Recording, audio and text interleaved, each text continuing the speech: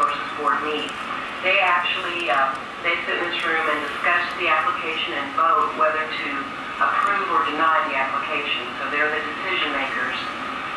And you'll receive a copy of my proposed recommendation and can attend that board meeting and present your information directly to them or arguments directly to the 9-member board. With regard to this proceeding, basically there are 4 elements that I have to receive information regarding.